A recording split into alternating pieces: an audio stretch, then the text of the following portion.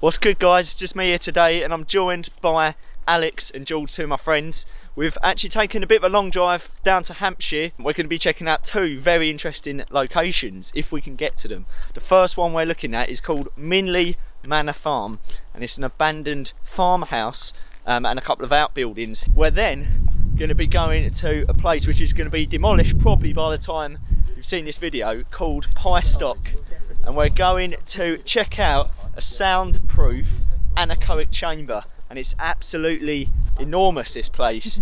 It was used to sound test jet engines used in bombers of the Cold War, such as the Vulcan bomber, stuff like that.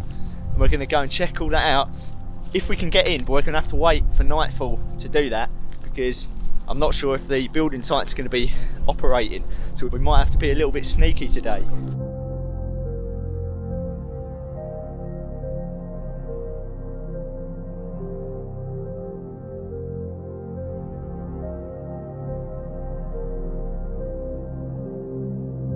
Minley Manor Farm.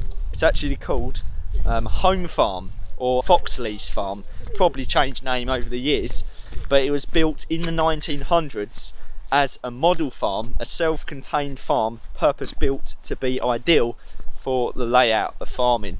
So that's what we're going to go and have a little look at now. In the distance there, but there is actually Minley Manor itself, and it's actually a stunning piece of architecture, that. But we're not here to visit that today. We're here to go and check out the abandoned farmhouse. Now, as we were driving up to this place, we noticed it's actually quite near some Ministry of Defence sites. I think they've got the Sandhurst place and ranges and stuff not that far from here. And there's a lot of signs near the gate saying, you know, don't touch any debris and all that sort of thing. So it did worry us a little bit. We even saw a couple of tanks parked up down the road. Bit scary entrance that was. Yeah.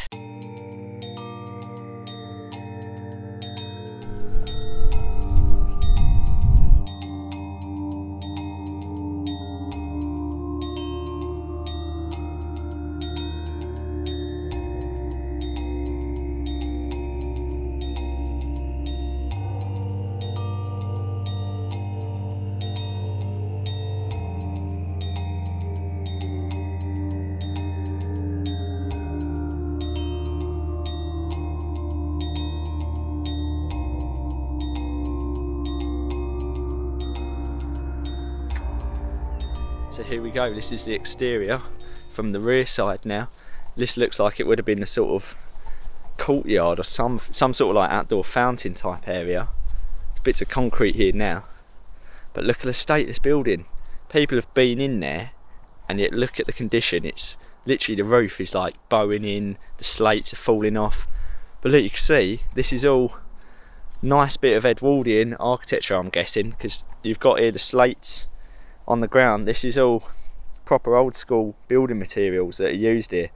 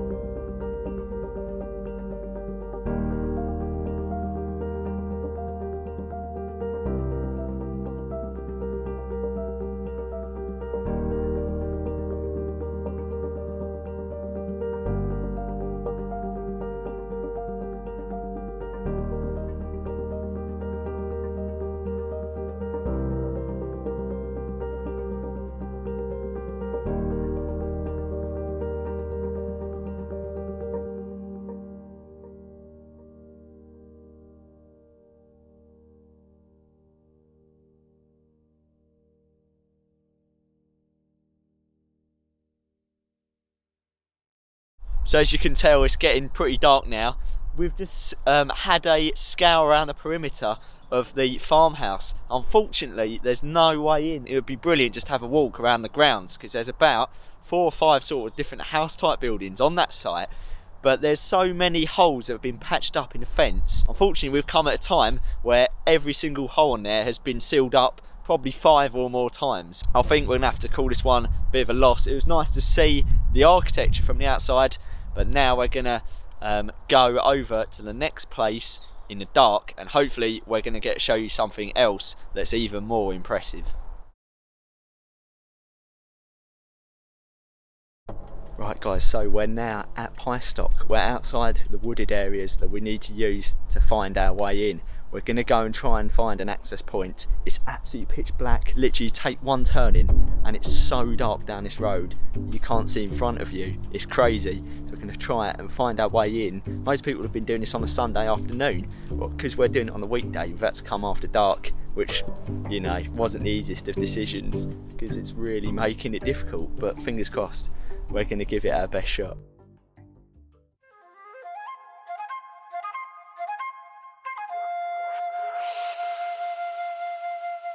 Do it.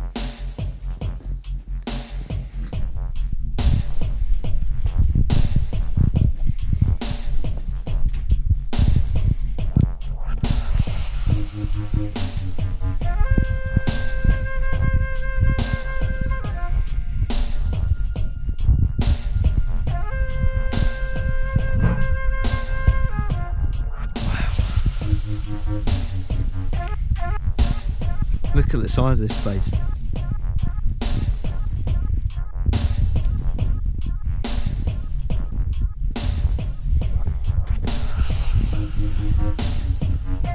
Look at that.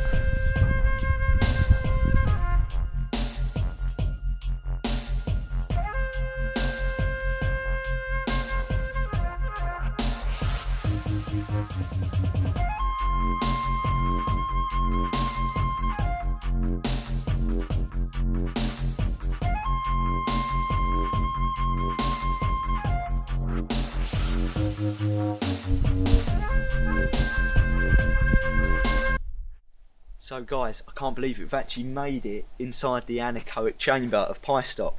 Anechoic, it means it's soundproof, and this whole room is covered in these massive sets of 3 like foam triangles, and they're all put into this crazy pattern all over the walls and ceiling, and it's so high in here, and that was for soundproofing so they could test the jet engines. And there's this big column that goes up the middle behind me. There's also a big tunnel which we're going to go through later, but the size of this place, it's insane. The boys are all impressed.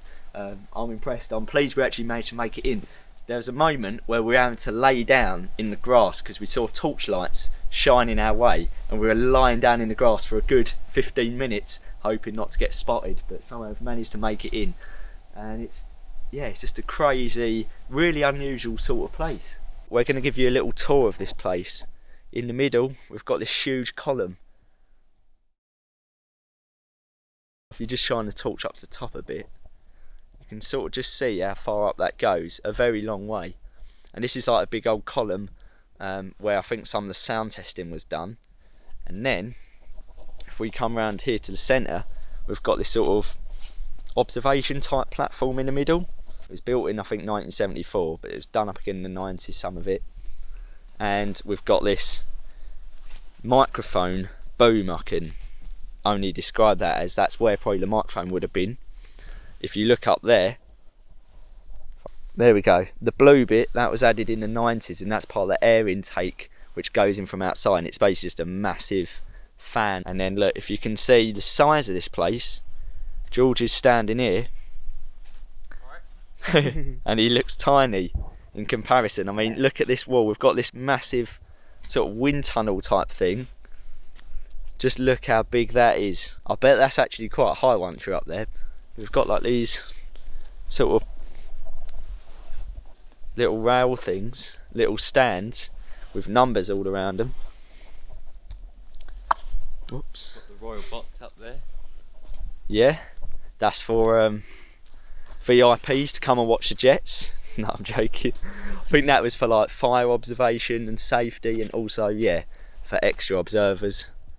But you get the VIP platform.